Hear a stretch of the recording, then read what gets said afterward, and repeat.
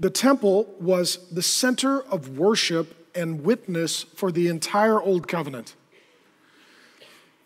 That God is in heaven and we are on earth, and we cannot ascend up to God, and Jesus has not yet descended down to us.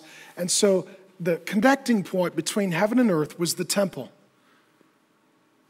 It was the temple. And the temple was filled at its center with the presence of the glory of God. And the people of God would come there to worship and to meet with God. And the priests would offer sacrifices so that death could come in the place of sinners, that they might experience salvation and removal of God's wrath. And all of this was the foreshadowing of the coming of Jesus, who is the presence of God among us, who is the connecting point between heaven and earth, who is our great high priest and who offers his own life as a sacrifice. And what God says is, shut it down! All of the synagogues were connected to the temple.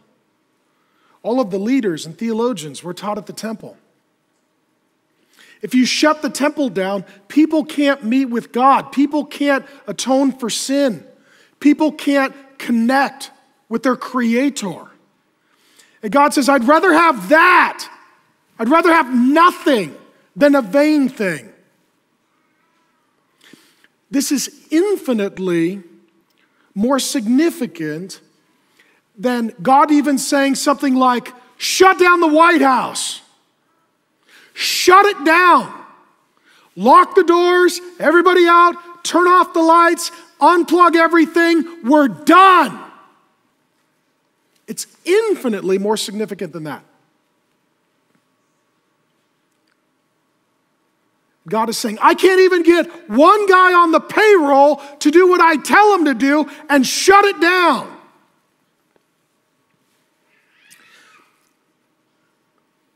It is not always a grievous thing when a church shuts down. Sometimes it's a grievous thing when a church doesn't shut down. There are about 400,000 Protestant churches in America. 80% are plateaued and declining. 40% are considered very sick, near terminal. And every year, 1% close, about 4,000, give or take. Some churches are great and love Jesus.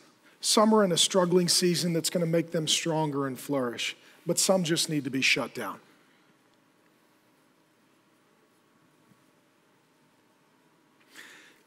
They are not honoring God with their work.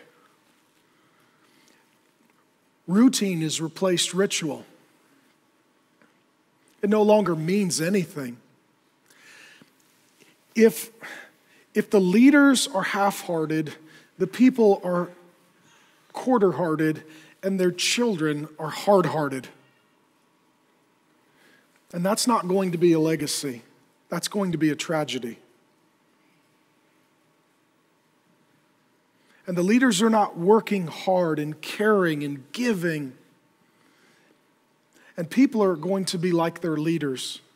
And God is devastated by the entirety of this system.